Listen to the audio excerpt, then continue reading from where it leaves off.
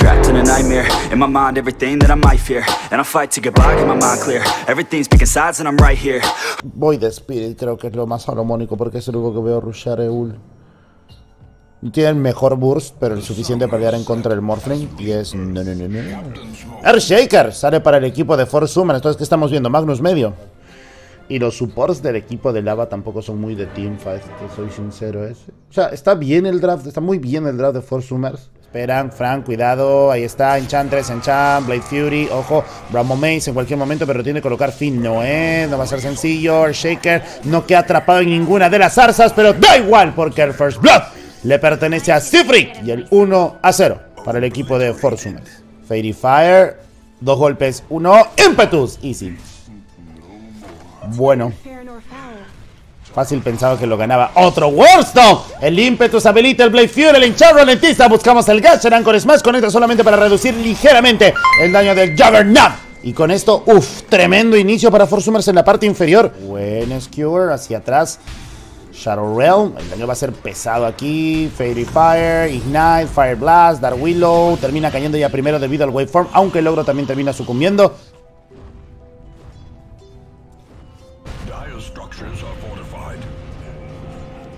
Last Word, Gunnar, no tiene hechizos para canalizar, pero es un héroe muy resistente. Llega el Ember, perdón, llega el Enchantress, comienza con el right click, el Impetus también. Leostyle tiene los remanentes, el Eco lamenta que me ropa habilitando el Impetus y tiene un stun más. Va a intentarlo matar, le leyeron a dónde iba el remanente, pero Leo viene para intentar el remate. Colocó 2, uno era suficiente, hermano. Mientras tanto, el siguiente en la lista es Mooz. El Arcane Curse lo saca fuera del aprieto y lo dejamos en un buen intento, pero que no se transforme en absolutamente nada. Bueno, hablando del Tidehunter, termina cayendo en la parte inferior. Mientras tanto, Gunnar, ya al no tener el Omnislash, perdón, el Echo Slam, no da tanto miedo, la verdad. Y el Silencer se ha quedado... no, el Ogro se ha quedado a los alrededores de... ¿Qué tal, amigos? ¿Cómo están? Un saludo para las más de 5000 personas que ya tenemos para ver el stream. No se olviden, para los que recién vienen entrando, que esta es la segunda partida y el equipo de Lava está un poquito con la soga al cuello. Vamos a ver un poquito el network también. Juggernaut con lo bien que le está yendo en la parte inferior. Tope de las hits y la primera torre del encuentro se va para Husky. Otra pequeña ventaja para el equipo de Force Summers, que los pone 2k de network de arriba. Mientras tanto, en la línea de top, Magnus ya tiene el RP, los niveles para intentar ir por sus arcanas y de ahí buscar el mechans lo más rápido posible, similar a lo de la partida anterior. Y pues por ahí Aminos ya puede intercalar farm entre línea y jungla, no necesariamente tiene que quedarse en la línea, aunque no lo han molestado durante todo el juego.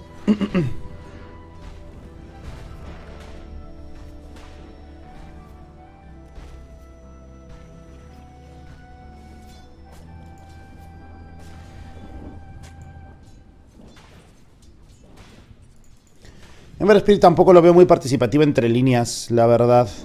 Abajo es una línea difícil, pero arriba, es que arriba también, pues sí, podría ser más viable intentar matar al Magnus. Pero es que también Force Summers ha puesto bastante énfasis en la línea de medio para que el Lava responda de la misma manera y toda la atención en el mapa se concentre en esta línea, ¿no?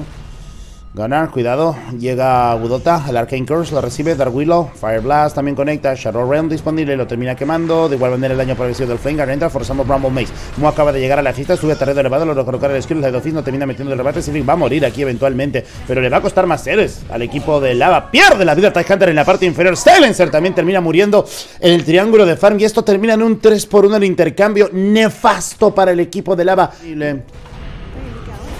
Ember encuentra el Office, Searing Chains, Arcane Curse, molesta, Gunnar intenta retirarse, varios héroes alrededor de él, mantenemos los Glaze of Wisdom, llega Wudota, logra colocar el Fire Blast y Gunnar va a morir el Echo Slam al Ricky, no, estaba ahí también Minos, y con esto un kill limpio, mientras tanto Magnus viene por atrás, Kill Spree para Costabile, toda la fiesta del equipo de Force Summers, esa aparición en la línea de medio y Gunnar sobrevive. Como lo dijimos, el Earthshaker es un héroe un poco difícil de matar por el gran crecimiento de fuerza por nivel que tiene, y si le das ventaja de core, mucho más aún porque va a estar por niveles por encima del resto.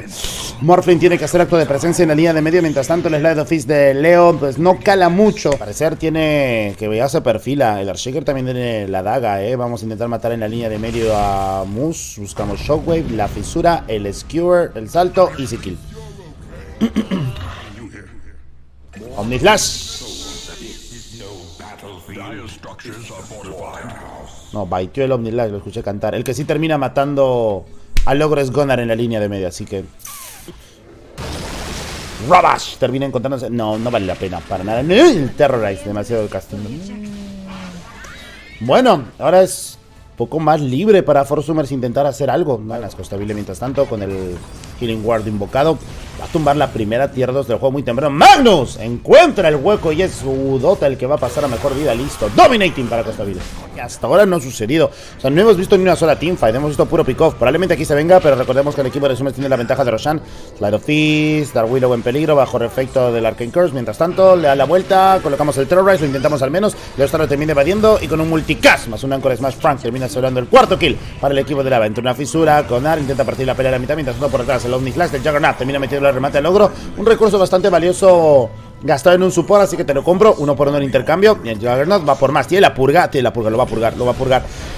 Totem conecta, Rabash también, pero da igual, ya que Marrope el Earthshaker no se guarda nada y Coslam antes de que apriete la R para el Global Silence. Y ahora el que termina quedando solo es Leostyle. Le miden la fisura, el Killing Spree. Mientras tanto llega para menos que ya tiene Ethereal Blade. No, pero con este kill se acelera mucho la llegada del ítem. Sigue siendo un mal tradeo porque acaban de encontrarse con Leo y el Costabile. Y el Costabile el que se lleva el Unstoppable. Y posiblemente algo más. Dark Willow, Bedlam, RP, Gunnar llega, buscamos el ángulo, el Totem, el Escudo, te lo lleves, el Totem conecta, lo clavan al piso, el Gash, el Anchor Smash, Minos logra escapar con el Waveform solo por lo bulky que es debido a la Attribute Sheet, tiene 20 cargas en el Magic Stick, se transforma en el Shaker, coloca la fisura, el Global Silence le hace el follow, no hay manera de frenarlo, Minos logra escapar, pero es un Global Silence Defense. Ember, ojo, setea muy bien. Costabile está en peligro, pero recordemos que tiene Leostyle de Immortal. Acaba de buscar el gatito y buena fisura. Inmediatamente habilitando el impacto. El Shaker llega el Skill. Por atrás, Mo para tomar el kill encima del Ogre. Magi lo tiene sin vida el Magnus al Ogro. Lo agarra toda la vida. Costabile termina cayendo, pero solamente pide la ventaja de Roshan. Round número 2. Fisura, cuidado, Zfreek, Scepter, Mooz, remanente, Leostyle, la purga, ya no tiene Remnant, bolsa, Leo, regenera con el Magic Stick, de igual manera acaba de llegar el ogro, pero no va a asegurar absolutamente nada. Costabile con un nuevo kill. Wudota el siguiente en la lista, logra refugiarse en rango de la torre. No, qué mentira. Pero ¿por qué si acá había un Remnant? ¿Por qué puso otro acá? O yo estoy ciego. El Shaker es clave, Rabash encima del Adaptive Strike, Waveform y kill. Quiere pelear de igual manera el equipo de Lava, puede encontrar el ángulo para un buen down dash. Juggernaut, freno en seco por el multicast. Se transforma Minos en Juggernaut solamente para el Blade Fury frenar una suerte de contrainiciación, pero bueno, estos son los pick-offs que en este punto de la partida anda igual. Si este tipo de cosas se hubieran hecho más temprano, vale mucho más la pena, ¿no? O sea, Magnus ya encontró, Skewer, no tiene el ángulo, lo empala hacia adelante y con esto easy kill para Costabile. Bueno, al menos no está tan fea como la partida anterior, Vamos a ver, Costabile termina encontrándose con el Juggernaut a continuación. Si le borra el mana, le coloca el Omnilash y lo van a terminar rematando el RP por si acaso no se guarda nada el equipo de Forsumers. Y con esto el double kill llega para Mooz, 3 seres menos en el tablero para el equipo de Lava. Y ya está, el Shaker ya regresó a la vida y a seguir presionando esa tier 2 en la línea de medio es lo siguiente en el menú. El Ember Sprint intentando abrir el mapa en top, itemizando ya con la BKB, casi llegando a obtenerla. Semifinal. El equipo que gana este mejor de 3 avanza a la gran final a enfrentar al equipo de Thunder Predator. Mejor de 5, fisura lo termina clavando, Global Silence, ya no está. No hay Rabash, no hay Global, no hay Morphling, no hay Global, ya no ganas la pelea, así de sencillo. Uf. Magnus se encuentra, Skewer, cuidado, Saleser, Arcane Curse por atrás, el logro, ojo, Rabash conecta encima de 3, pero no hay follow-up al parecer. ¿Dónde está el follow-up? No lo veo. Gunnar salta, logra colocar doble stun, doble tot, el Omni Flash comienza a rebanar a todo el resto del equipo de Lava, y es un 3 por 1 de intercambio limpio. Y si está terreno elevado, se llevan al Morphling, pero bueno, el más resistente de ser Minos. Avanza el Shaker, no lo agarran. Se regaló mi hermano el Shaker, ahí está. Pero qué tal manera de regalarse, Dios. Bueno, ahí te das cuenta, Forrest tampoco es un equipo infalible, ¿no? Simplemente Lava un poquito en desarrollo. ¡RP! Termina agarrando 2 tremendo. Minos se transforma en el Shaker y tira Blade ha sido colocado. Al final de cuentas, Ogro cae, se convierte de manera inmediata el Godlight. Mientras tanto le pertenece a Costabile y va a intentar seguir buscando víctimas por atrás. Magnus intenta el Empower, el daño del ímpetus. El Cross Crawl lo mantiene a raya. Intentamos el Waveform de manera defensiva, lo cual evita el impacto del Cross Crawl. El siguiente va a ser Kim, o mejor dicho, Mooz, que va a caer a manos de quién es la pregunta. Sigue avanzando Juggernaut. Tiene el Leostyle de Immortal aún disponible y con el Eye of Skadi aguanta lo que no está dicho. Que ha clavado al piso. El siguiente es el Morphling y destrozado su mana. No hay nada que hacer. Triple kill para Costabile. Frank es el siguiente. Shadow Realm, cuidado, no tenemos cómo ralentizarlo. El Enchantress tiene el Enchant. Lo puede colocar en cualquier momento en el Upsetter. Saca fuera de Hamur. Regresa Mooz, pero ya no hay mucho que hacer.